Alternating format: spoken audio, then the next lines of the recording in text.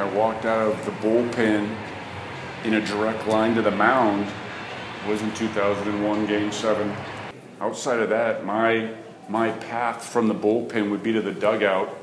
I was much more relaxed tonight than I was at the Hall of Fame. You know, here is my comfort zone. I mean, I was between the lines where I've been for 8 years. Well, I've only watched my induction speech from the Hall of Fame one time, and I beat myself up because I'm the one talking, so I don't know how it comes across until you actually watch it, and I beat myself up pretty good, and I'm happy with it.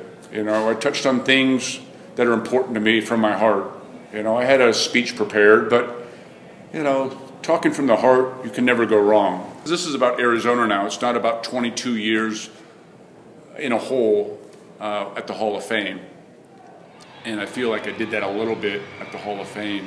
But here it's about my teammates, the clubhouse people that make things work, the front office people, and the fans. And I feel like I touched on that, and that's important to me because I want them to know that they were important to me along the way.